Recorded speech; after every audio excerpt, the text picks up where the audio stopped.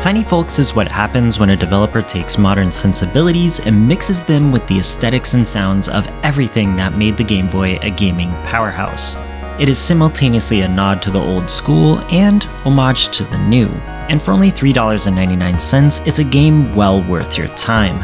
tinyfolks tasks the player with retaking their throne by recruiting local townsfolk to the cause, training and arming them up, and then sending them into the swamps, mines, and fields to do battle with zombies, goblins, and a giant squid. It is part management sim and part turn-based RPG. While its simple gameplay is easy to learn, the path to success is not so straightforward. Its simplistic art style belies a gameplay that can prove challenging and rewarding to those willing to brave the task. I recommend tinyfolks to any RPG fan or anyone who enjoyed their time with Darkest Dungeon. Now, let me tell you why that is.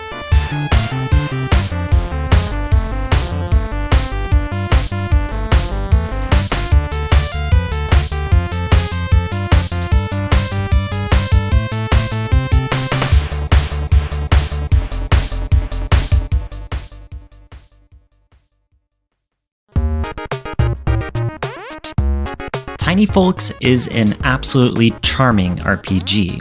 The color palette and animations are limited yet effective, and the music and sounds are rife with nostalgia and joy. From just the title screen, it is clear the developer has a love for the Game Boy and Game Boy Color. In fact, if someone presented tinyfolks to me without context, I probably would assume it's a Game Boy Color title I hadn't heard of. I say that as a complete compliment. It so masterfully replicates the feel of an early 90s Game Boy game, I sincerely hope a company like Limited Run or Special Reserve releases a physical cartridge that I could play on original hardware. But if I had to single out the best part of the presentation, it would be the music. The chiptunes blasting during battles or while upgrading buildings in town are simply phenomenal. They capture the feel of 8-bit tracks while implementing enough advancements not to outstay their welcome. I found myself bobbing my head or tapping my feet while delegating tasks or smashing skeletons to bits.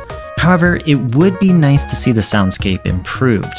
While I found the bleeps and bloops of combat charming at first, they do feel a bit stale after the initial go-around, and multiple playthroughs prove these sounds grating.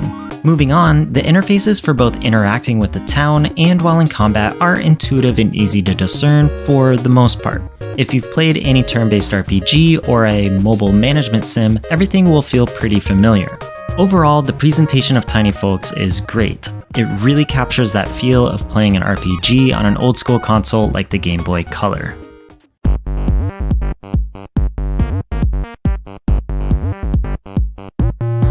The primary goal in tinyfolks is to retake the castle. To complete this objective, the player has 45 days to raise an army, capture key points on the world map, and defeat the evil boss. The genius of tinyfolks is in the flexibility to tackle this objective using its two parallel systems of town management and turn-based combat.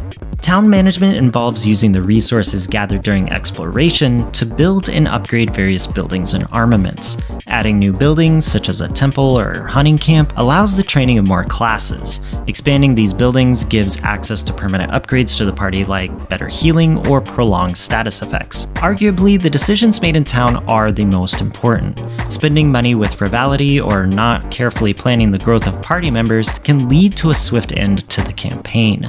Townsfolk can be trained in a variety of classes and even be multi-class, which leads to higher level builds.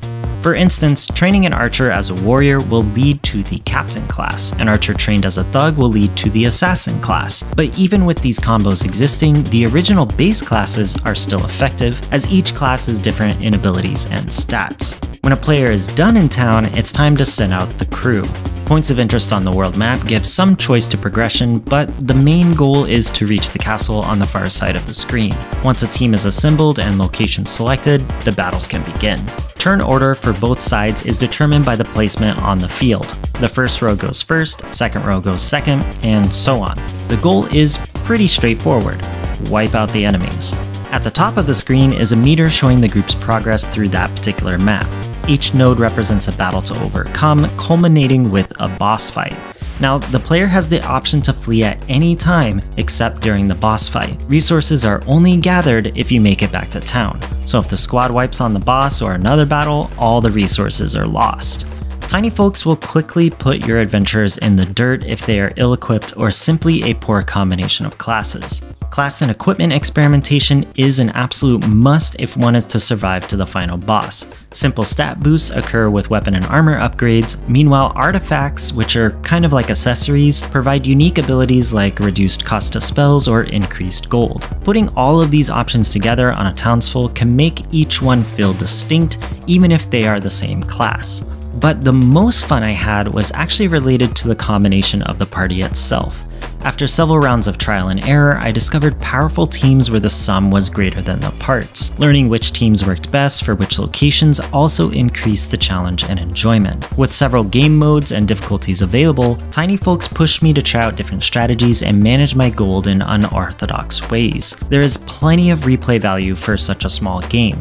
Now, after everything I've said, you might be thinking, JLo, this sounds basically like Darkest Dungeon. And you're totally right. Tiny Folks is Darkest Dungeon for the Game Boy. No joke, that's what you're getting. Granted, it's not as deep nor difficult, but in essence, they are one and the same from a bird's eye view. That doesn't mean Tiny Folks is any less interesting or great. If anything, it's a compliment, as Darkest Dungeon is a fantastic game.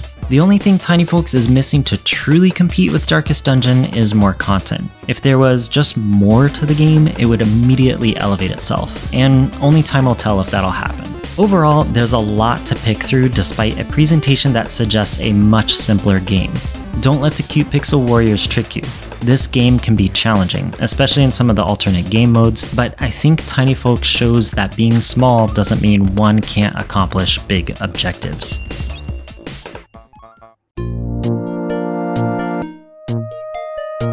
It's not often I come across a title like Tiny Folks. On one hand, its aesthetic is directly from a bygone era, an era I grew up in, and I can easily appreciate what it's trying to do with that. On the other hand, its gameplay formula is not far away from another game I really enjoyed, Darkest Dungeon, but is different enough to warrant a play alongside its own inspiration. Considering its low asking price and simple yet engaging gameplay, I really don't see any reason someone should skip this game if anything I've said intrigues you. I recommend Tiny Folks. Have yourself a good one.